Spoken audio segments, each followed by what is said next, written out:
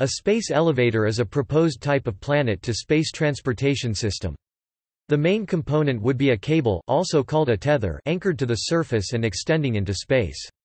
The design would permit vehicles to travel along the cable from a planetary surface, such as the Earth's, directly into space or orbit, without the use of large rockets.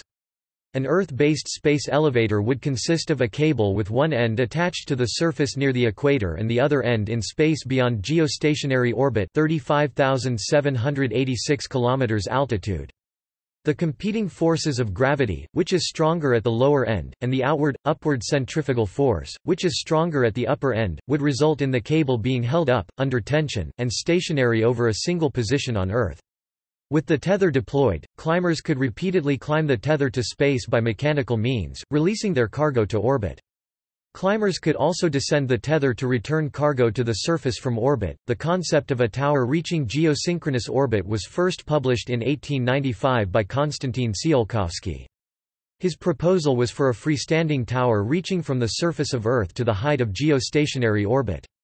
Like all buildings, Tsiolkovsky's structure would be under compression, supporting its weight from below.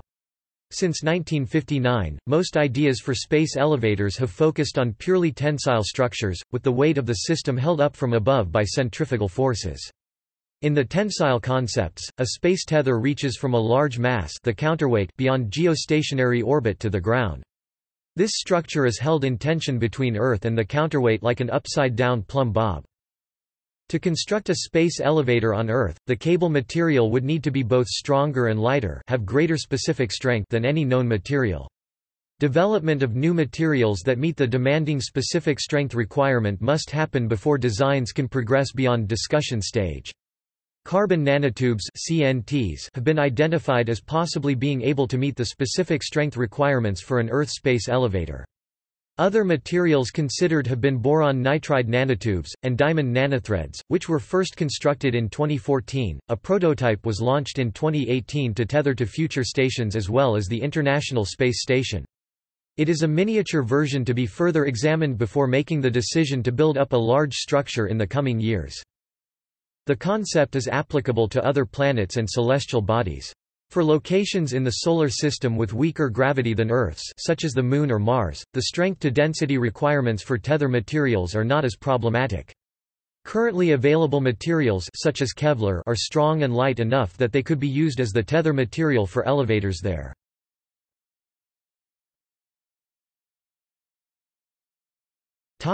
History.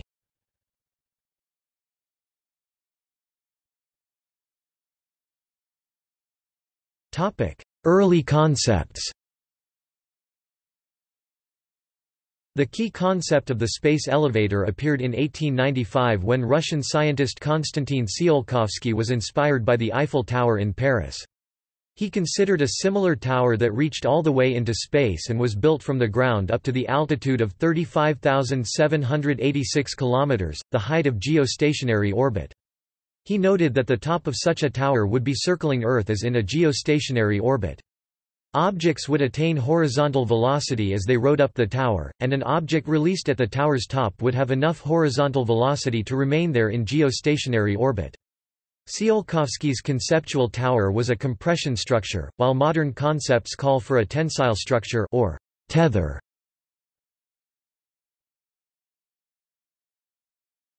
Topic: 20th century. Building a compression structure from the ground up proved an unrealistic task as there was no material in existence with enough compressive strength to support its own weight under such conditions. In 1959 another Russian scientist, Yuri N. Artsetonov, suggested a more feasible proposal. Artsetonov suggested using a geostationary satellite as the base from which to deploy the structure downward. By using a counterweight, a cable would be lowered from geostationary orbit to the surface of Earth, while the counterweight was extended from the satellite away from Earth, keeping the cable constantly over the same spot on the surface of the Earth. Artsetanov's idea was introduced to the Russian-speaking public in an interview published in the Sunday supplement of Komsomolskaya Pravda in 1960, but was not available in English until much later. He also proposed tapering the cable thickness so that the stress in the cable was constant. This gave a thinner cable at ground level that became thickest at the level of geostationary orbit. Both the tower and cable ideas were proposed in the quasi-humorous Ariadne column in New Scientist, December 24, 1964. In 1966 ISEC, Vine Brigidner and Bacchus, four American engineers, reinvented the concept, naming it a «sky hook», and published their analysis in the journal Science. They decided to determine what type of material would be required to build a space elevator, assuming it would be a straight cable with no variations in its cross-section, and found that the strength required would be twice that of any then existing material including graphite, quartz, and diamond. In 1975 an American scientist, Jerome Pearson, reinvented the concept yet again, publishing his analysis in the journal Acta Astronautica. He designed a tapered cross-section that would be better suited to building the elevator. The completed cable would be thickest at the geostationary orbit, where the tension was greatest, and would be narrowest at the tips to reduce the amount of weight per unit area of cross-section that any point on the cable would have to bear. He suggested using a counterweight that would be slowly extended out to 144,000 kilometers (89,000 miles), almost half the distance to the Moon as the lower section of the elevator was built. Without a large counterweight, the upper portion of the cable would have to be longer than the lower due to the way gravitational and centrifugal forces change with distance from Earth. His analysis included disturbances such as the gravitation of the Moon, wind and moving payloads up and down the cable.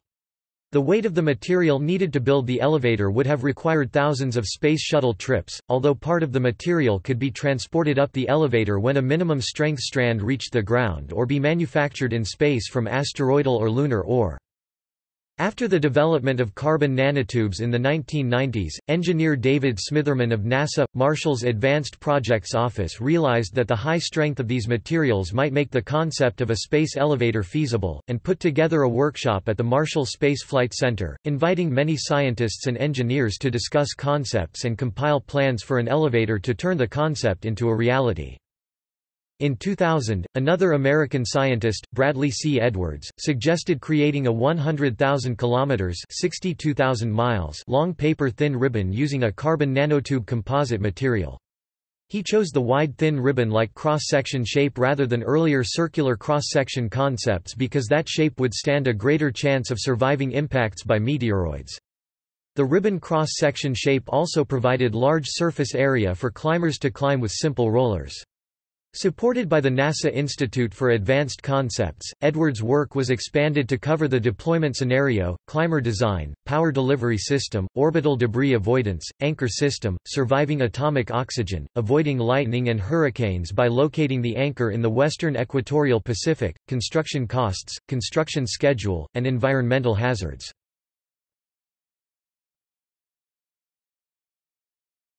Topic: 21st century.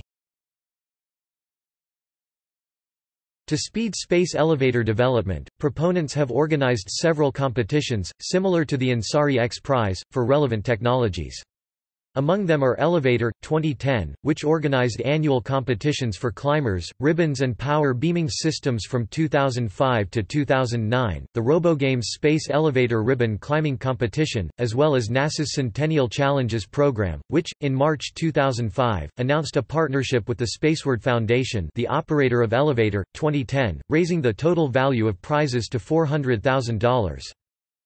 The first European Space Elevator Challenge (ISEC) to establish a climber structure took place in August 2011. In 2005, the Liftport Group of space elevator companies announced that it will be building a carbon nanotube manufacturing plant in Millville, New Jersey, to supply various glass, plastic and metal companies with these strong materials. Although Liftport hopes to eventually use carbon nanotubes in the construction of a 100,000 kilometers (62,000 miles) space elevator, this move will allow it to make money in the short term and conduct research and development into new production methods. Their announced goal was a space elevator launch in 2010. On February 13, 2006, the Liftport Group announced that, earlier the same month, they had tested a mile of space elevator tether Made of carbon fiber composite strings and fiberglass tape measuring 5 cm (2.0 in) wide and 1 mm approximately 13 sheets of paper thick, lifted with balloons. In 2007, Elevator 2010 held the 2007 Space Elevator Games, which featured $500,000 awards for each of the two competitions, $1 million total, as well as an additional $4 million to be awarded over the next 5 years for space elevator related technologies. No teams won the competition, but a team from MIT entered the first 2-gram (0.07 ounces, 100% carbon nanotube entry into the competition. Japan held an international conference in November 2008 to draw up a timetable for building the elevator. In 2008, the book Leaving the Planet by Space Elevator by Dr. Brad Edwards and Philip Reagan was published in Japanese and entered the Japanese bestseller list. This led to Shuichi Ono, chairman of the Japan Space Elevator Association, unveiling a space elevator plan, putting forth what observers considered an extremely low-cost estimate of £1 trillion (£5 billion per $8 billion) to build one. In 2012, the Obayashi Corporation announced that in 38 years it could build a space elevator using carbon nanotube technology. At 200 km per hour, the design's 30-passenger climber would be able to reach the GEO level after a 7.5-day trip. No cost estimates, finance plans, or other specifics were made. This, along with timing and other factors, hinted that the announcement was made largely to provide publicity for the opening of one of the company's other projects in Tokyo. In 2013, the International Academy of Astronautics published a technological feasibility assessment which concluded that the critical capability improvement needed was the tether material, which was projected to achieve the necessary strength-to-weight ratio within 20 years. The 4-year-long study looked into many facets of space elevator development including missions, development schedules, financial investments, revenue flow, and benefits. It was reported that it would be possible to operationally survive smaller impacts and avoid larger impacts, with meteors and space debris, and that the estimated cost of lifting a kilogram of payload to GEO and beyond would be $500.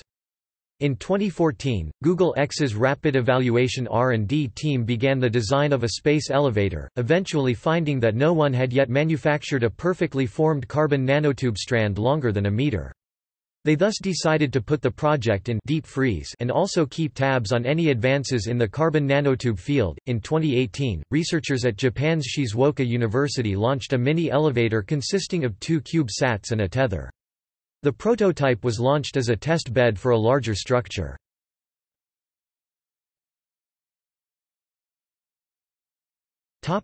In fiction. In 1979, space elevators were introduced to a broader audience with the simultaneous publication of Arthur C. Clarke's novel, The Fountains of Paradise, in which engineers construct a space elevator on top of a mountain peak in the fictional island country of Taprobane, loosely based on Sri Lanka, albeit moved south to the equator, and Charles Sheffield's first novel, The Web Between the Worlds, also featuring the building of a space elevator. 3 years later, in Robert A. Heinlein's 1982 novel Friday, the principal character makes use of the Nairobi beanstalk in the course of her travels. In Kim Stanley Robinson's 1993 novel Red Mars, colonists build a space elevator on Mars that allows both for more colonists to arrive and also for natural resources mined there to be able to leave for Earth. In David Gerrold's 2000 novel, Jumping Off the Planet, a family excursion up the Ecuador beanstalk is actually a child custody kidnapping. Gerrold's book also examines some of the industrial applications of a mature elevator technology. In a biological version, Joan Slonczewski's 2011 novel The Highest Frontier depicts a college student ascending a space elevator constructed of self-healing cables of anthrax bacilli. The engineered bacteria can regrow the cables when severed by space debris.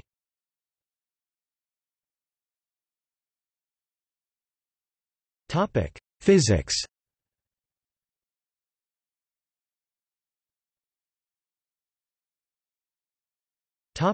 Apparent gravitational field. A space elevator cable rotates along with the rotation of the Earth. Therefore, objects attached to the cable would experience upward centrifugal force in the direction opposing the downward gravitational force. The higher up the cable the object is located, the less the gravitational pull of the Earth, and the stronger the upward centrifugal force due to the rotation, so that more centrifugal force opposes less gravity. The centrifugal force and the gravity are balanced at geosynchronous equatorial orbit (GEO). Above GEO, the centrifugal force is stronger than gravity, causing objects attached to the cable there to pull upward on it. The net force for objects attached to the cable is called the apparent gravitational field. The apparent gravitational field for attached objects is the downward gravity minus the upward centrifugal force. The apparent gravity experienced by an object on the cable is 0 at GEO, downward below GEO, and upward above GEO. The apparent gravitational field can be represented this way, where at some point up the cable, the two terms downward gravity and upward centrifugal force are equal and opposite. Objects fixed to the cable at that point put no weight on the cable. This altitude R1 depends on the mass of the planet and its rotation rate. Setting actual gravity equal to centrifugal acceleration gives: on Earth, this distance is 35,786 kilometers, 22,236 miles above the surface. The altitude of geostationary orbit. On the cable below geostationary orbit, downward gravity would be greater than the upward centrifugal force, so the apparent gravity would pull objects attached to the cable downward. Any object released from the cable below that level would initially accelerate downward along the cable. Then gradually it would deflect eastward from the cable. On the cable above the level of stationary orbit, upward centrifugal force would be greater than downward gravity, so the apparent gravity would pull objects attached to the cable upward. Any object released from the cable above the geosynchronous level would initially accelerate upward along the cable. Then gradually it would deflect westward from the cable.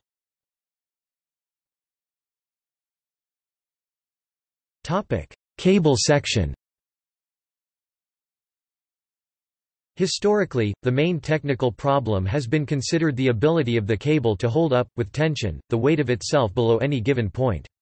The greatest tension on a space elevator cable is at the point of geostationary orbit, 35,786 kilometers (22,236 miles) above the Earth's equator. This means that the cable material, combined with its design, must be strong enough to hold up its own weight from the surface up to 35,786 kilometers (22,236 miles). A cable which is thicker in cross-section at that height than at the surface could better hold up its own weight over a longer length.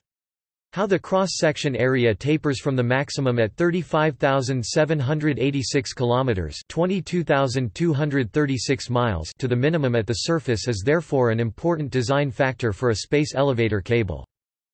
To maximize the usable excess strength for a given amount of cable material, the cable's cross-section area would need to be designed for the most part in such a way that the stress, i.e., the tension per unit of cross-sectional area, is constant along the length of the cable. The constant stress criterion is a starting point in the design of the cable cross-section as it changes with altitude. Other factors considered in more detailed designs include thickening at altitudes where more space junk is present, consideration of the point stresses imposed by climbers, and the use of varied materials. To account for these and other factors, modern detailed cross-section designs seek to achieve the largest safety margin possible, with as little variation over altitude and time as possible. In simple starting point designs, that equates to constant stress. In the constant stress case, the cross-section follows this differential equation or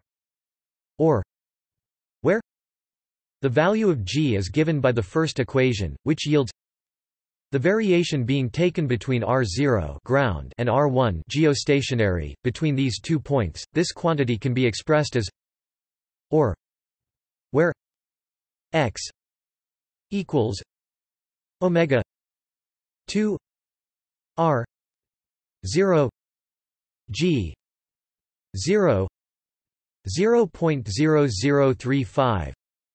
Display style x equals omega caret 2 r underscore 0 per gram underscore 0 dixum 0.0035 is the ratio between the centrifugal force on the equator and the gravitational force.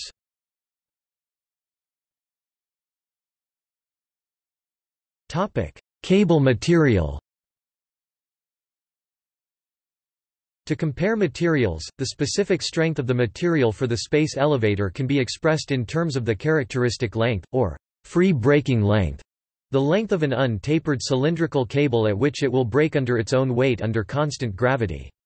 For a given material, that length is L c equals sigma rho g 0. Text style L underscore c equals sigma rho g underscore 0, where sigma text style sigma rho text style rho and g 0 text style g underscore 0 are as defined above. The free breaking length needed is given by the equation for a space elevator with a material with L c equals R 0 6377 K M display style L underscore c equals R underscore 0 thicksum 6377 kilometers. The section at the synchronous orbit needs to be E 1 plus x 2 minus 3 x 1 3 2 2.2 display style E caret left 1 plus x 2 to 3 x caret 1/3 2 right thicksum 2.2 times as much as at ground level. For a space elevator with a material with L c equals R 0 10 638 K M display style L underscore c equals R underscore 0 10 thicksum 638 kilometers. The section at the synchronous orbit needs to be E 10 1 plus x 2 minus 3 x 1 3 2 2441 display style E caret 10 left 1 plus x 2 to 3 x caret 1/3 2 right thicksum 2441 times as much as at ground level.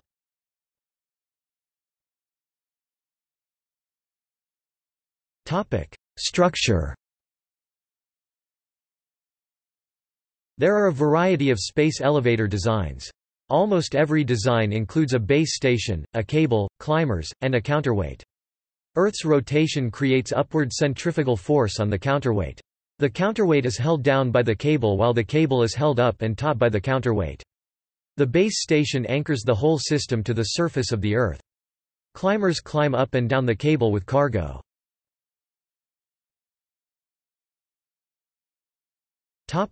Base station. Modern concepts for the base station anchor are typically mobile stations, large ocean-going vessels or other mobile platforms. Mobile base stations would have the advantage over the earlier stationary concepts with land-based anchors by being able to maneuver to avoid high winds, storms, and space debris. Oceanic anchor points are also typically in international waters, simplifying and reducing cost of negotiating territory use for the base station. Stationary land-based platforms would have simpler and less costly logistical access to the base. They also would have an advantage of being able to be at high altitude, such as on top of mountains. In an alternate concept, the base station could be a tower, forming a space elevator which comprises both a compression tower close to the surface, and a tether structure at higher altitudes. Combining a compression structure with a tension structure would reduce loads from the atmosphere at the Earth end of the tether, and reduce the distance into the Earth's gravity field the cable needs to extend, and thus reduce the critical strength to density requirements for the cable material, all other design factors being equal.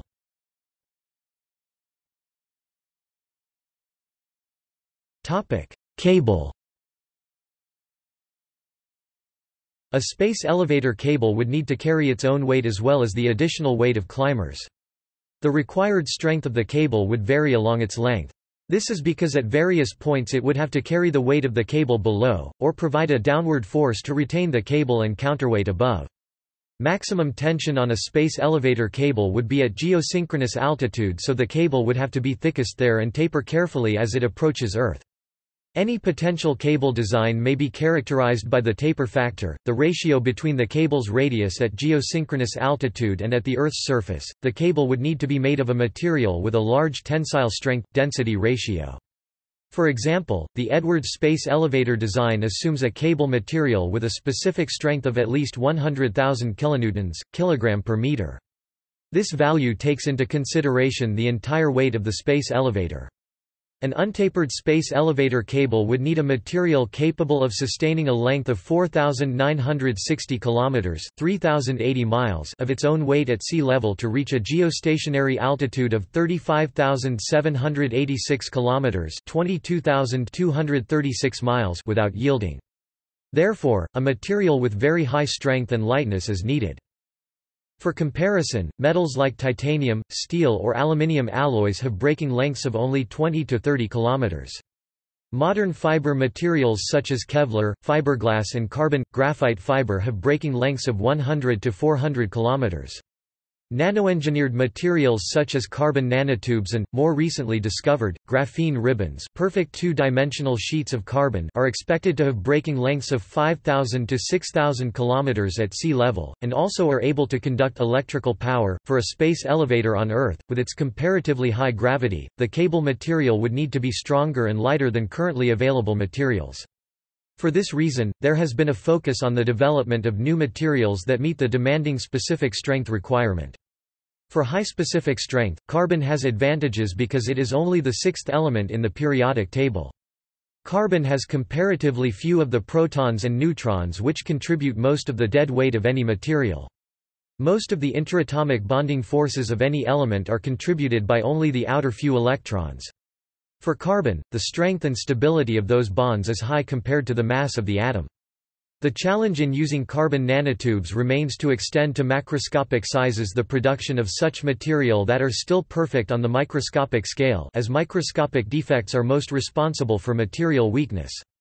As of 2014, carbon nanotube technology allowed growing tubes up to a few tenths of meters. In 2014, diamond nanothreads were first synthesized. Since they have strength properties similar to carbon nanotubes, diamond nanothreads were quickly seen as candidate cable material as well.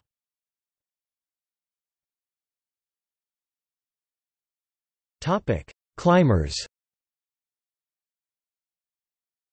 A space elevator cannot be an elevator in the typical sense with moving cables due to the need for the cable to be significantly wider at the center than at the tips. While various designs employing moving cables have been proposed, most cable designs call for the elevator to climb up a stationary cable. Climbers cover a wide range of designs. On elevator designs whose cables are planar ribbons, most propose to use pairs of rollers to hold the cable with friction. Climbers would need to be paced at optimal timings so as to minimize cable stress and oscillations and to maximize throughput. Lighter climbers could be sent up more often, with several going up at the same time. This would increase throughput somewhat, but would lower the mass of each individual payload.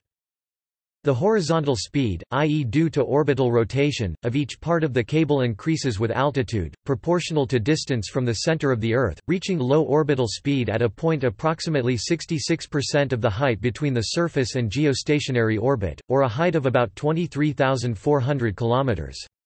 A payload released at this point would go into a highly eccentric elliptical orbit, staying just barely clear from atmospheric re-entry, with the periapsis at the same altitude as LEO and the apoapsis at the release height.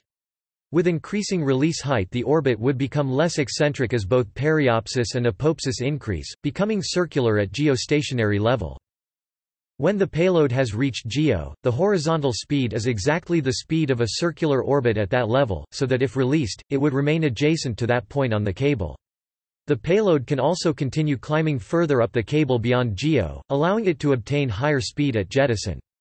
If released from 100,000 km, the payload would have enough speed to reach the asteroid belt. As a payload is lifted up a space elevator, it would gain not only altitude, but horizontal speed, angular momentum, as well. The angular momentum is taken from the Earth's rotation. As the climber ascends, it is initially moving slower than each successive part of cable it is moving on to. This is the Coriolis force. The climber drags westward on the cable, as it climbs, and slightly decreases the Earth's rotation speed. The opposite process would occur for descending payloads. The cable is tilted eastward, thus slightly increasing Earth's rotation speed. The overall effect of the centrifugal force acting on the cable would cause it to constantly try to return to the energetically favorable vertical orientation, so after an object has been lifted on the cable, the counterweight would swing back toward the vertical like an inverted pendulum. Space elevators and their loads would be designed so that the center of mass is always well enough above the level of geostationary orbit to hold up the whole system. Lift and descent operations would need to be carefully planned so as to keep the pendulum-like motion of the counterweight around the tether point under control. Climber speed would be limited by the Coriolis force, available power, and by the need to ensure the climber's accelerating force does not break the cable. Climbers would also need to maintain a minimum average speed in order to move material up and down economically and expeditiously. At the speed of a very fast car or train of 300 km per hour, 190 miles per hour, it will take about 5 days to climb to geosynchronous orbit.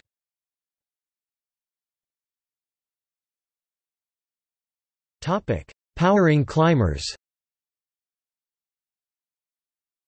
Both power and energy are significant issues for climbers.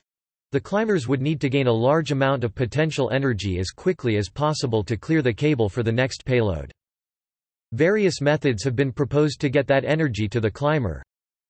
Transfer the energy to the climber through wireless energy transfer while it is climbing. Transfer the energy to the climber through some material structure while it is climbing. Store the energy in the climber before it starts, requires an extremely high specific energy such as nuclear energy. Solar power. After the first 40 km it is possible to use solar energy to power the climber. Wireless energy transfer such as laser power beaming is currently considered the most likely method, using megawatt-powered free electron or solid-state lasers in combination with adaptive mirrors approximately 10 meters (33 feet) wide and a photovoltaic array on the climber tuned to the laser frequency for efficiency. For climber designs powered by power beaming, this efficiency is an important design goal. Unused energy would need to be re-radiated away with heat dissipation systems, which add to weight. Yoshio Aoki, a professor of precision machinery engineering at Nihon University and director of the Japan Space Elevator Association, suggested including a second cable and using the conductivity of carbon nanotubes to provide power.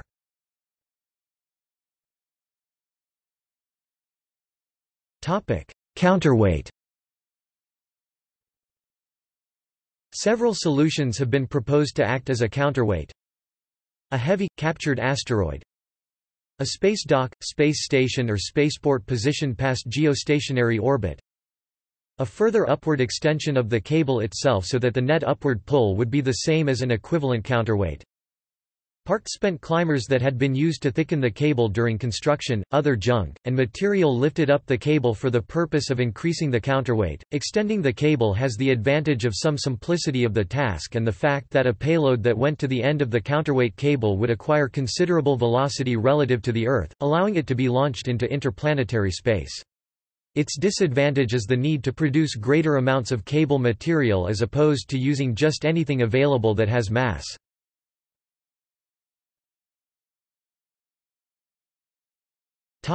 Launching into deep space. An object attached to a space elevator at a radius of approximately 53,100 km would be at escape velocity when released. Transfer orbits to the L1 and L2 Lagrangian points could be attained by release at 50,630 and 51,240 km, respectively, and transfer to lunar orbit from 50,960 km. At the end of Pearson's 144,000 km (89,000 miles) cable, the tangential velocity is 10.93 km per second, 6.79 miles per second. That is more than enough to escape Earth's gravitational field and send probes at least as far out as Jupiter. Once at Jupiter, a gravitational assist maneuver could permit solar escape velocity to be reached.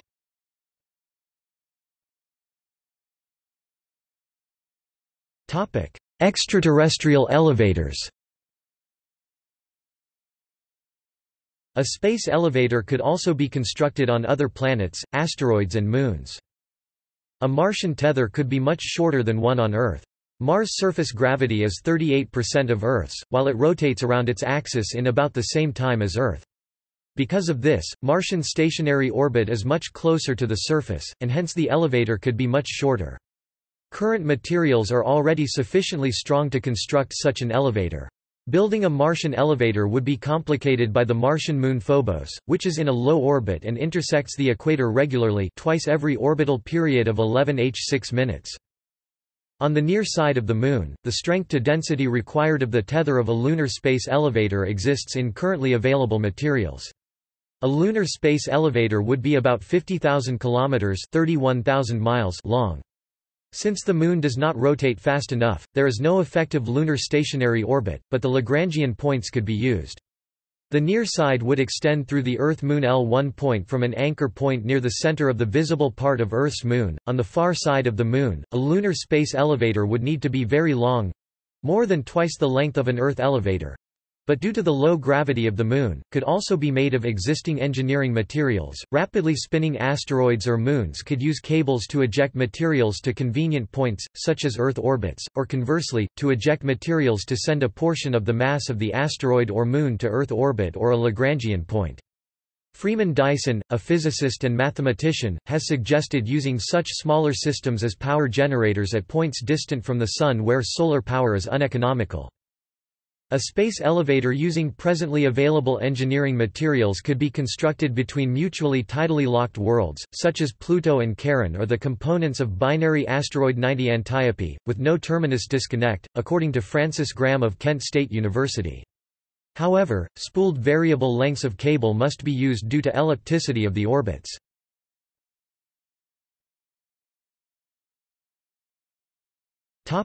Construction. The construction of a space elevator would need reduction of some technical risk.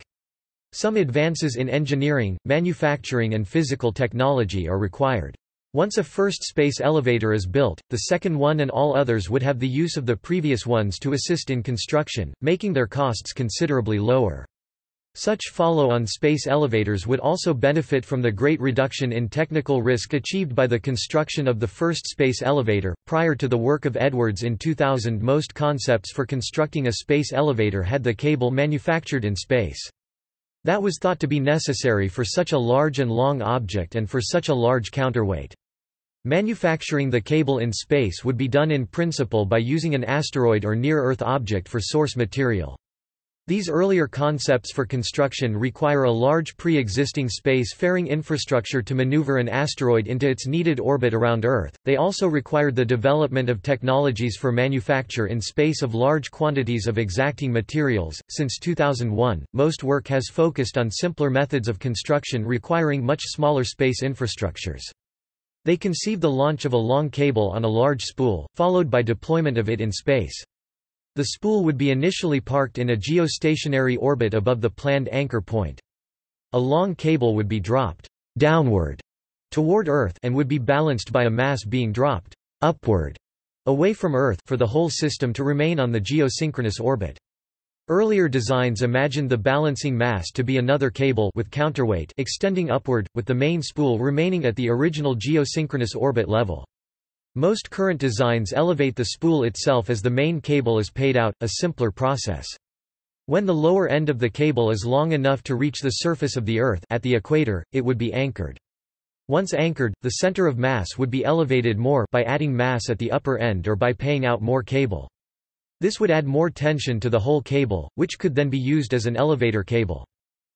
One plan for construction uses conventional rockets to place a minimum size initial seed cable of only 19,800 kg. This first very small ribbon would be adequate to support the first 619 kg climber. The first 207 climbers would carry up and attach more cable to the original, increasing its cross-section area and widening the initial ribbon to about 160 mm wide at its widest point. The result would be a 750-ton cable with a lift capacity of 20 tons per climber.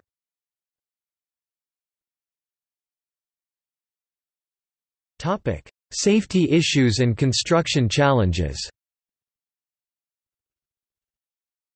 For early systems, transit times from the surface to the level of geosynchronous orbit would be about 5 days. On these early systems, the time spent moving through the Van Allen radiation belts would be enough that passengers would need to be protected from radiation by shielding, which would add mass to the climber and decrease payload. A space elevator would present a navigational hazard, both to aircraft and spacecraft. Aircraft could be diverted by air traffic control restrictions. All objects in stable orbits that have perigee below the maximum altitude of the cable that are not synchronous with the cable would impact the cable eventually, unless avoiding action is taken. One potential solution proposed by Edwards is to use a movable anchor, a sea anchor, to allow the tether to dodge any space debris large enough to track. Impacts by space objects such as meteoroids, micrometeorites, and orbiting man-made debris pose another design constraint on the cable. A cable would need to be designed to maneuver out of the way of debris, or absorb impacts of small debris without breaking.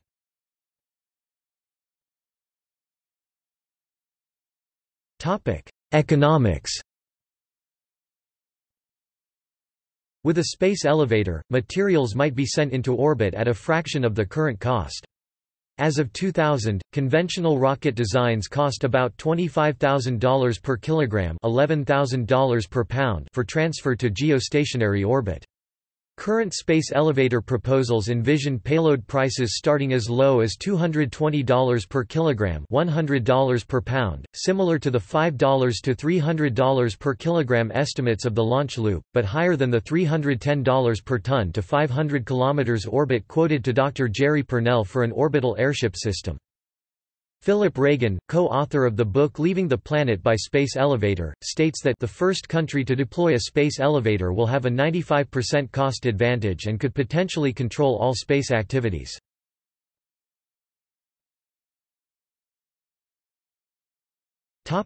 International Space Elevator Consortium (ISEC). The International Space Elevator Consortium (ISEC) was formed to promote the development, construction, and operation of a space elevator as a revolutionary and efficient way to space for all humanity. It was formed after the Space Elevator Conference in Redmond, Washington in July 2008 and became an affiliate organization with the National Space Society in August 2013. ISEC coordinates with the two other major societies focusing on space elevators, the Japanese Space Elevator Association and Eurospaceward. ISEC supports symposia and presentations at the International Academy of Astronautics and the International Astronautical Federation Congress each year. The organization published 2 issues of a peer-reviewed journal on space elevators called Climb. ISEC also conducts 1-year studies focusing on individual topics. The process involves experts for 1 year of discussions on the topic of choice and culminates in a draft report that is presented and reviewed at the ISEC Space Elevator Conference workshop. This review of the major conclusions allows input from space elevator enthusiasts as well as other experts. Topics that have concluded are, 2010 Space Elevator Survivability, Space Debris Mitigation, 2012 Space Elevator Concept of Operations, 2013 Design Consideration for Tether Climbers, 2014 Space Elevator Architectures and Roadmaps. 2015 Design Characteristics of a Space Elevator Earth Port, 2017 Design Considerations for the Space Elevator Apex Anchor and GeoNode.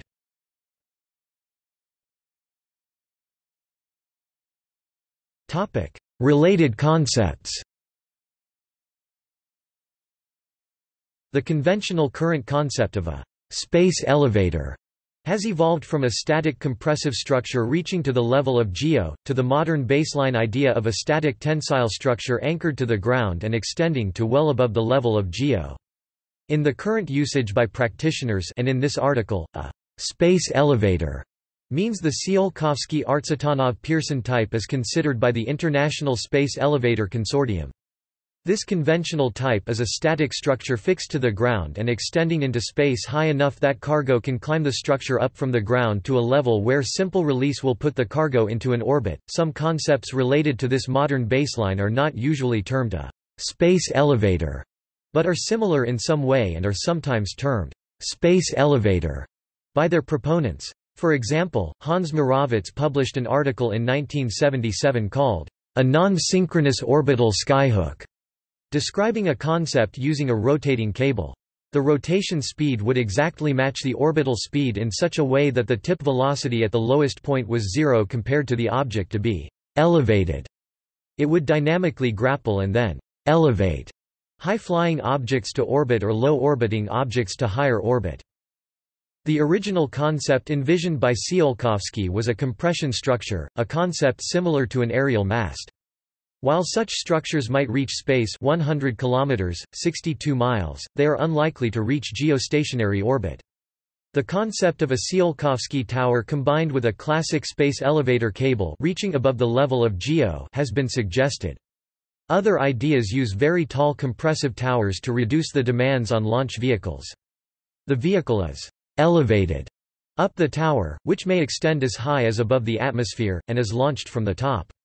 Such a tall tower to access near space altitudes of 20 kilometers (12 miles) has been proposed by various researchers. Other concepts for non-rocket space launch related to a space elevator or parts of a space elevator include an orbital ring, a pneumatic space tower, a space fountain, a launch loop, a skyhook, a space tether, and a buoyant space shaft.